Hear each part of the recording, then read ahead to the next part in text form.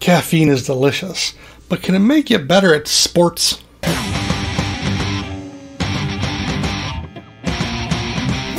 Caffeine is a popular drug with a short half-life of 2 to 10 hours, and its performance-enhancing properties have been studied since the early 20th century. As a supplement, caffeine doses range from 3 to 6 milligrams per kilogram of body weight within the hour prior to performance, and caffeine has been demonstrated to be effective across a range of sports. Improvements have been observed in speed, endurance, strength, and power. And caffeine can also improve recovery and pain tolerance, even reducing delayed onset muscle soreness, allowing athletes to go harder, longer. It is important to note that habitual caffeine use develops a tolerance that reduces these benefits, and their magnitude generally diminishes into insignificance within 2 weeks of chronic use. And that brings us to the downside of caffeine.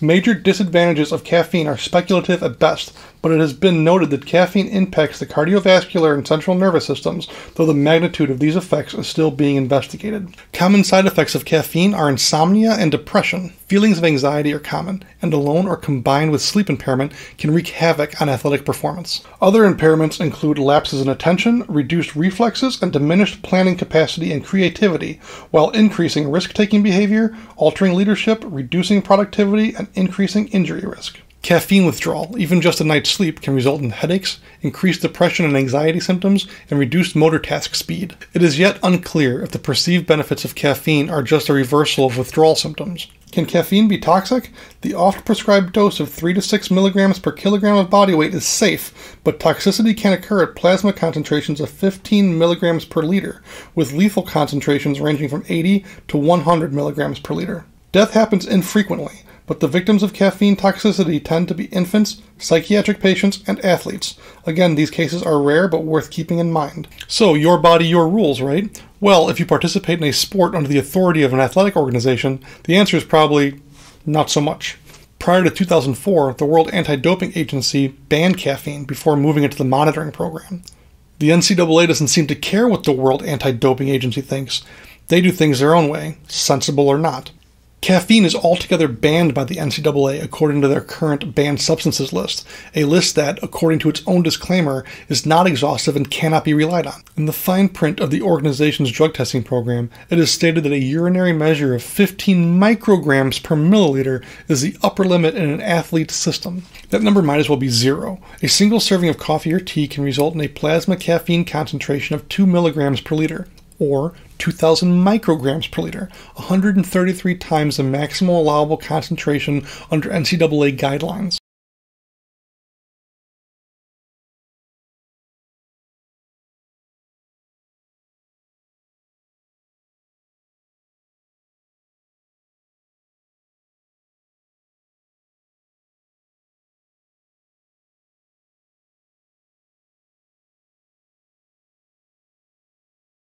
The effects of caffeine on performance run from small to moderate, negligible in some cases, but the effects of withdrawal have to be evaluated when considering supplementation. If a slightly higher jump or the potential for strength endurance seems worth it, then 3 milligrams of caffeine per kilogram of body weight may be advisable to start with. Monitor your sleep and fatigue, and of course consult a physician before starting any supplementation to your dietary regimen. Be mindful of your organization's rules concerning caffeine, even if they don't make any sense.